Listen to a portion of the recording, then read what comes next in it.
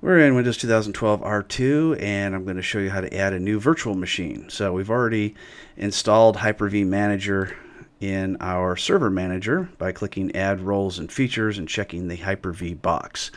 We rebooted, and now under the Tools menu we see Hyper-V Manager. So all that's done already. If you want to know how to do that, there's other videos that I recorded earlier that you can do a quick search in this playlist, and you'll be able to see how to do that. Alright, so let's go ahead and create a new virtual machine. Right-click on the server, click New Virtual Machine. Now we're going to do this in a cluster. You don't have to do it in a cluster, but if you do, this will help you learn how to do that. And we're going to call this Hosted DC, because we're going to make this a domain controller later on. We're just going to show you how to do the installation part here. We'll do the configuration in another video.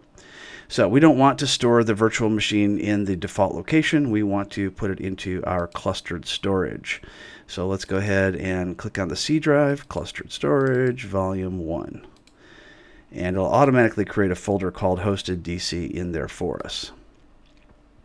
All right, our startup memory, we're going to change that to 8 gigabytes. And our connection, we're going to choose adapter 1. If you don't see any adapters here, it means you need to go add in the virtual switch manager. Just go ahead and add that, and then you'll see the available network cards where you can add a virtual switch.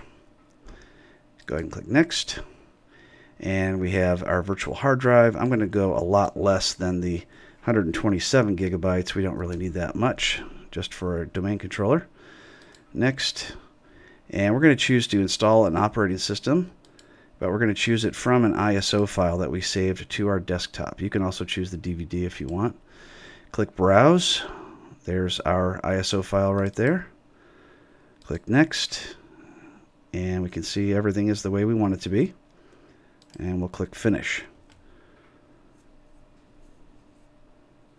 All right, so everything's succeeded. Let's just go ahead and double click on it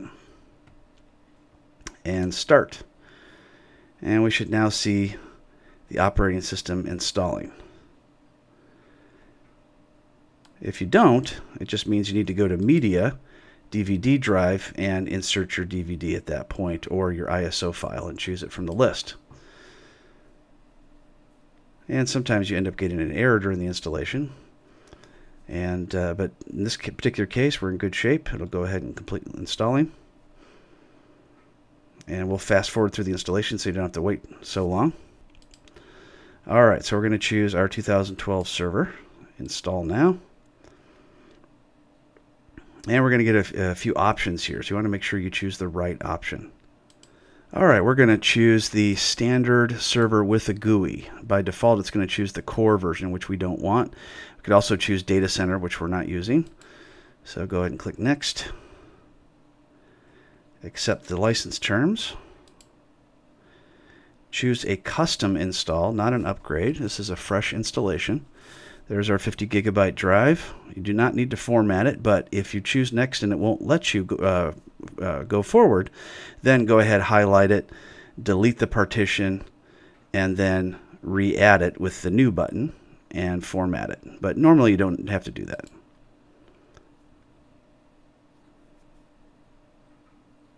And now comes the installation. Alright, so our Windows Server 2012 standard finished installing. Now it's rebooting, and then we'll go ahead and put in our passwords, and then we'll go to cluster it from there. One of the new features in this version is you no longer have to install the integration services setup disk, so you can go back and forth between the Hyper-V and your host. It automatically installs that for you. Alright, let's go ahead and put in our password. Put that twice. And we are ready to log in.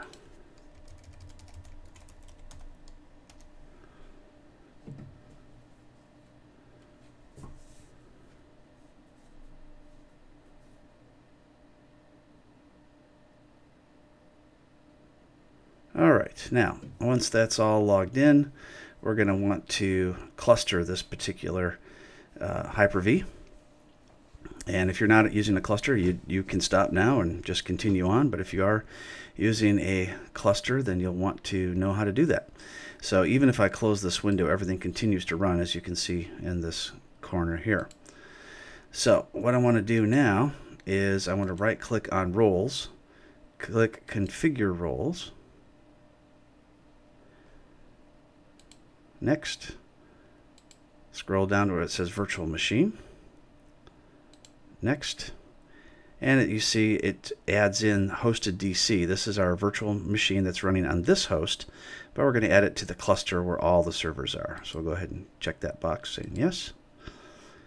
Now this part can take anywhere from a few seconds to a couple of minutes. And hopefully it'll be successful, and it is. Successfully configured the role, and click finish.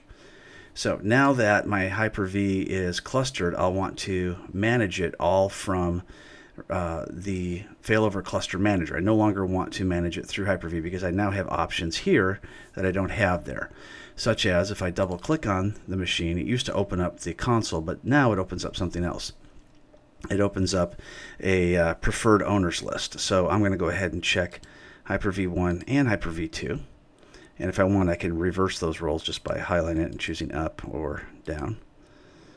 And then I can also go over to failover, and when Hyper-V 1 fails, we can say go ahead and allow fail back or fallback, and we can say immediately, or we can say after several minutes or hours. And I'm going to say immediately and click apply. All right, now if we want to open up the console, we can either click on the link there or right click and just choose connect. And now we can go ahead and configure our server to do whatever it is we need it to do. So that's how you cluster a Hyper-V in Windows 2012 R2.